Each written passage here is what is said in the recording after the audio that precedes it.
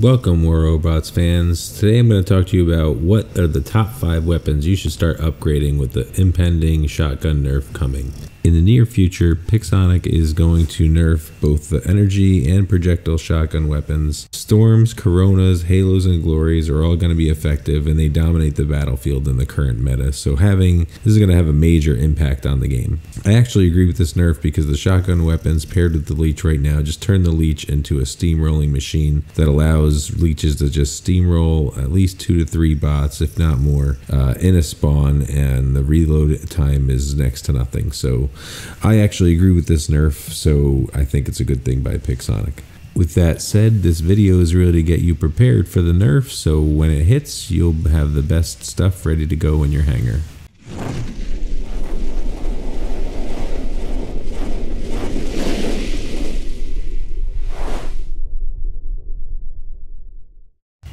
So here we go. What weapons should you be upgrading after this nerf, or in preparation for this nerf? Number 5 is Hussars and Freedom Hussars. The 600 meter range is great for medium to long range maps, and you could deal a full clip of damage in less time than a leech ability deactivates.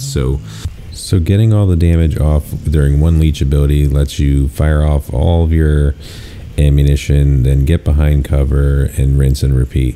That's nice. It's not brawling, it's not the typical leech play, but it's going to be the new meta as we start to move away from shotguns and get away from being able to maul just multiple bots at a time. Number 4 on this list is Vipers. I never really liked Vipers, but with the new Aojun pilot with persistent active radar being released, there's going to be a lot more Aojuns on the battlefield.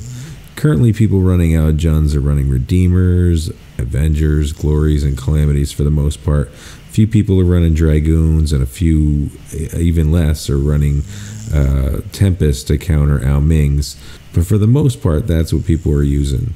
With the corrosive damage of the Aojun special weapon, Dragon Breath, as well as the corrosive damage of the Vipers, they can be very effective against both Leeches and Titans. Leeches and Titans, as well as bots like the Falcon and the Fenner, are really dominating because of their resistances, and the corrosive damage is really a good counter to the bots with those resistances. The third weapon type you should be leveling on this list is Cryos and Sinister Cryos. I have mixed feelings about the Cryos due to their slow reload time and their slow projectile speed that makes it hard for them to pair with other weapons and actually hit targets without the splash damage. You really have to lead targets quite a bit, and I don't really especially like that. With those negatives out of the way, it's important to really concentrate on why Cryos are on this list. They're really on the list because they have a really high damage per second with their burst, even though it's 300 meter range. And they have the freeze ability, which actually compounds damage and slows enemies down. So it'll help your teammates out. It's great when you're battling leeches. You want to tape them the extra damage. So it really is a strong weapon in the current meta. Also, due to their recent release, you can be relatively certain they won't be nerfed in the very near future, which is nice if you're going to invest your resources. Number 2 on this list is Igniters and Freedom Igniters. About a year ago, the Embers really dominated the heavy weapon slots because of their sustained DPS, solid damage output, energy shield bypass, and physical shield bypass, as well as a short reload time. Igniters are really the new version of the Ember. Igniters are also going to be strong against Arthur shields due to being a physical shield and Igniters having a physical shield bypass. 4 Igniters on a Leech are roughly equivalent to 2 Igniters on a Bulwark or an Aojun. Really suggest these Igniters. I have a few friends that run them and they love them. Finally, the number 1 thing you should be upgrading in this new meta after the shotguns are nerfed are Pulsars. It's no secret that Pulsars are really becoming a strong weapon in the current meta. Manny made a video a while back about it. They're really a pain to counter on the battlefield. 600 meter range, minimal damage drop off over distance, high accuracy, and of course lockdown ability makes them really a complete headache to play against. I have 2 Pulsars fully maxed out in my current hangar, and I have 4 ready to be invested in. The only real downside to Pulsars is there's a possible rework coming in the future, and that could impact how they play.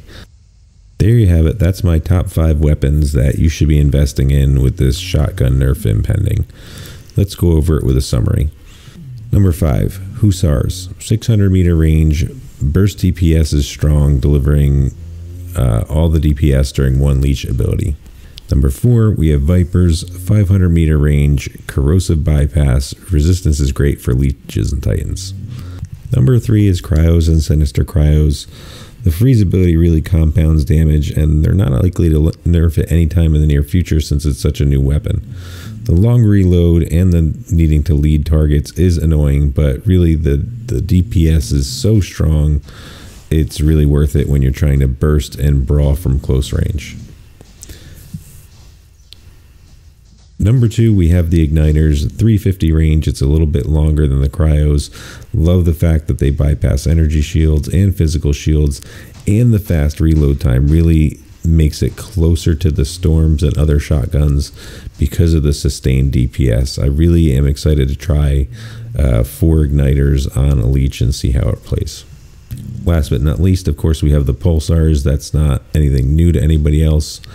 600 meter range, they're very annoying to play against. The lockdown ability is very frequent, and they're a good counter to short range leeches since leeches can't leech more than 500 meters. That's it for this video. I hope you liked it. If you did, please consider liking and or subscribing. Till next time, this is Cinco, and I'll see you on the battlefield.